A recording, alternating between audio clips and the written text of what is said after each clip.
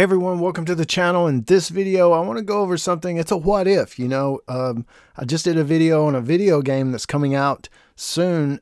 It's like a what if video game. You could, instead of Rick killing Shane, Shane could kill Rick and continue on with the story.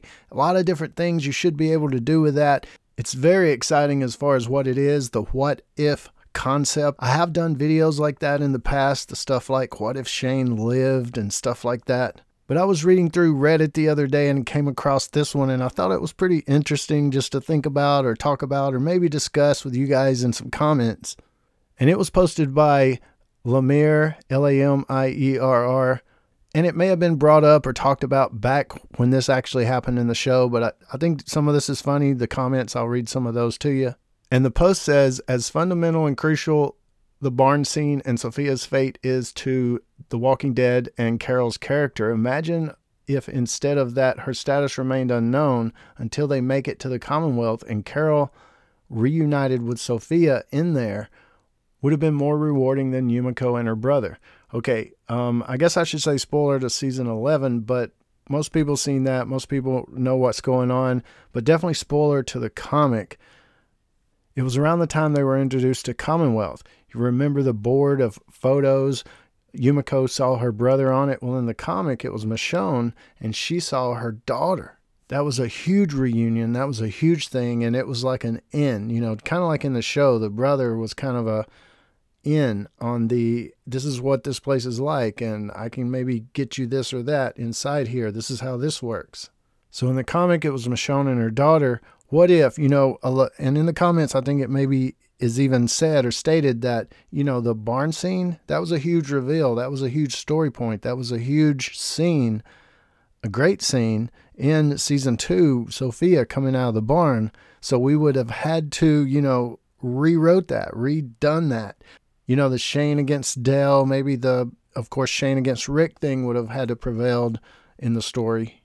And for the theory to work, the what if to work, Sophia would have had to, she couldn't have survived on her own, so she would have had to got picked up by some group, hopefully a decent group, a nice group of people, and then they took her, and maybe they did try to find her mom or the other group, but they were heading in a different direction, and they had to go, hey, we can take care of you, and maybe even the group was heading toward Commonwealth. However it happened, she would have ended up at Commonwealth, and then Carol would have been the one to find her, reunited with Sophia. Wouldn't have that been crazy after all Carol had been through? And jumping into some of the comments, one of the funny ones that's at the top right now, yeah, I agree, but hell, a reunion with Dale's RV would be more rewarding than Yumiko and her brother. I mean, that is just the way it turned out, but I can relate as far as, yeah, Dale's RV, that's funny. One commenter stated that they think the Commonwealth reuniting story should have gone to Aaron and his brother. At least that had more build-up. And that is true. The Aaron and his brother thing totally had more build-up. Aaron had some political type experience that he could have tried, or somehow his story fitted into the Commonwealth with Pamela. But it's just a wild theory I wanted to throw out there. Some cool little Reddit thing that I found. A what if, a big what if. And I love that scene in the barn with Sophia. It would be hard to imagine season 2 without it. Sophia's fate, Carol's journey without Sophia being gone and known to be dead instead of just missing.